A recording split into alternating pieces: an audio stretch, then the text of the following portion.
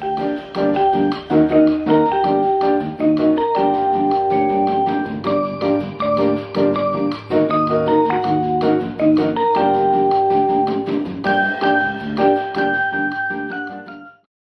and welcome to Fandalorian Question, where we ask a question. And today's question is directed at a creepy old hermit who spent many years spying on a little blonde kid. Hello there, don't be afraid. Rest easy, son. You've had a busy day. Hello there, what brings you out this far? Obi Won, now that's a name I've not heard in so long. And I can tell you everything that you want to know. It starts with a polite hello. Give it up for old Ben himself, Obi Won Kenobi.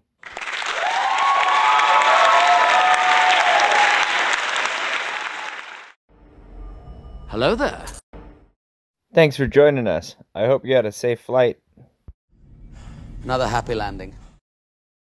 That's great. Before I ask my question, I'd like to play a little clip to refresh your memory. Only a Sith deals in absolutes. Now, my obvious question is, if that statement is true, wouldn't that make you a Sith?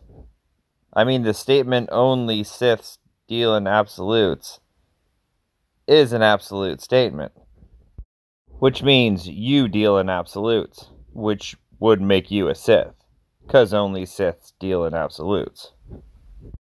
And what about Yoda? He said fear is a path to the dark side. Fear leads to anger, anger leads to hate, and hate leads to suffering. Every sentence in that paragraph is an absolute sentence.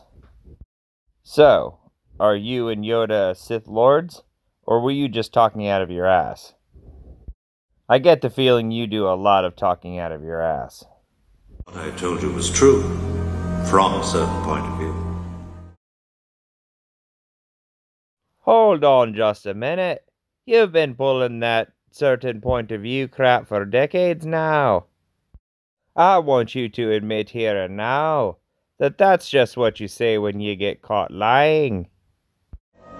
So what I told you was true, from a certain point of view. From a certain point of view. Only a Sith deals in absolutes. Only a Sith deals in absolutes. You weak-minded fools.